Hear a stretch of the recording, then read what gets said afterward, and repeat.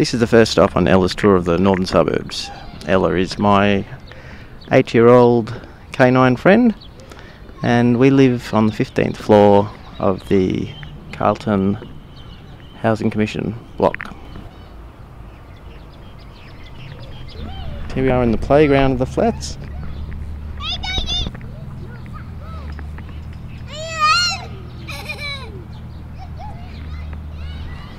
Around us you can hear the sounds of children in the park, which generally keeps Ella on her toes.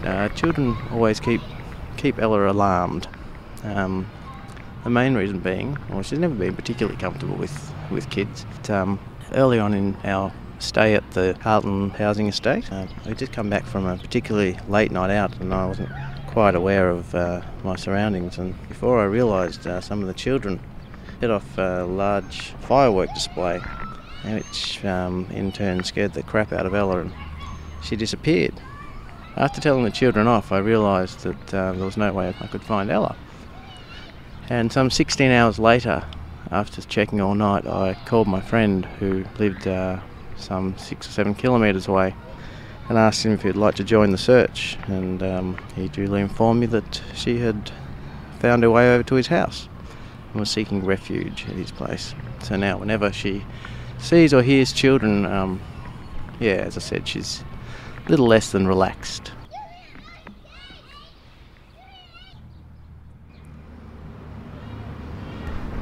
Okie doke. We've arrived at the second location of the tour. This is the Rathdown Carlton Street entrance to the exhibition gardens. Now, Ella and myself come to these gardens at least 3 to 4 times a week. Our gardens offer, well, actually the gardens don't offer anything, but we take off-leash walking, occasionally to be chewed out by the local rangers, who inform me over and over again that I'm doing something illegal. But I think that my wonderful companion is capable of interacting with those around her without being fierce. So we'll waltz on down towards the heart of the gardens. Oh, hi. Oh. There I am, hiing to one of the people who I see and meet in the gardens. And it's one of the great things about having a dog, is that you get to meet so many people, and who you don't have to have a deep relationship with, but you get to have that casual hi and bye and those smiles that keep you through the day. Gardens are about an acre in size, and they've got lots of big trees and nice shady places to sit and read a book and throw sticks for Ella.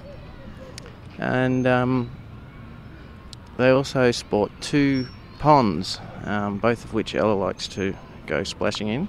So we usually, if the day's fine, we'll usually take up position near the pond, and Ella will keep going in to chase a ball or stick into the water and bring it out to be thrown back in.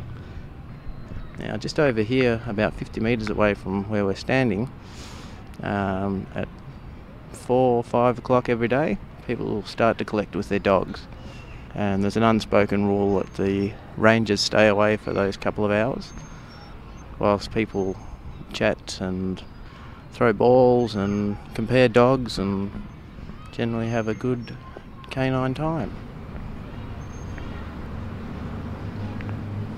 Hey folks, we've arrived at the aforementioned pond, situated in the heart of the exhibition gardens. So the pond's to my left, and to my right are the old exhibition buildings, and beyond that is the old museum. Now this pond serves Ella very well on hot days where we don't quite make it to the beach, or we just want to be near the pond. She uses it for drinking, which I can't imagine would necessarily pass World Health standards, but she also uses it for swimming, and there she goes drinking now. You got the ball bar? Come on, bring it out. Oh, lovely.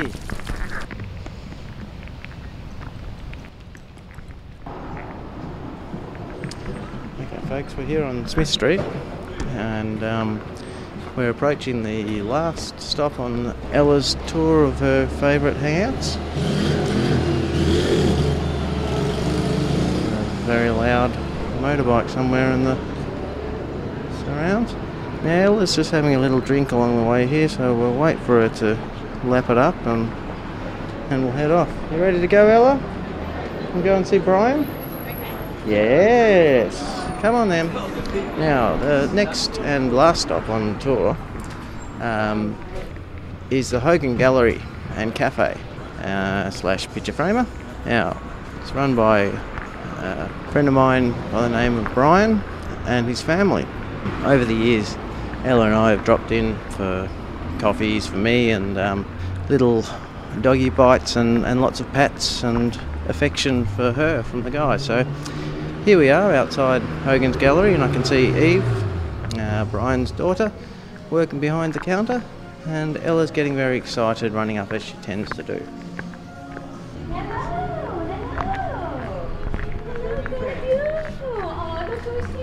Yes, Uncle Brian. She doesn't know where to go. She's very excited.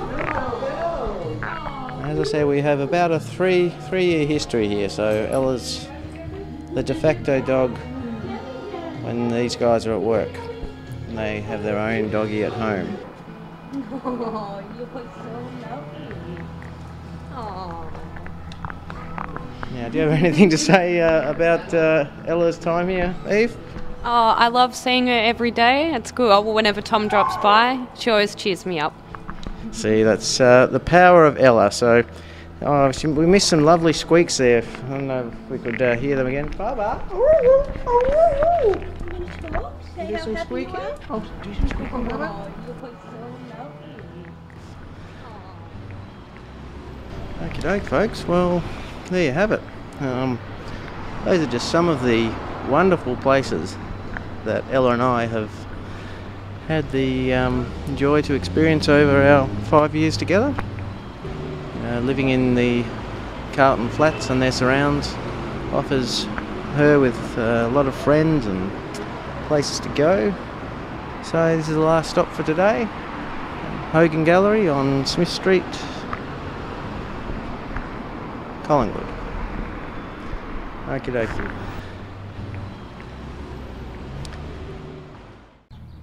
This is the first stop on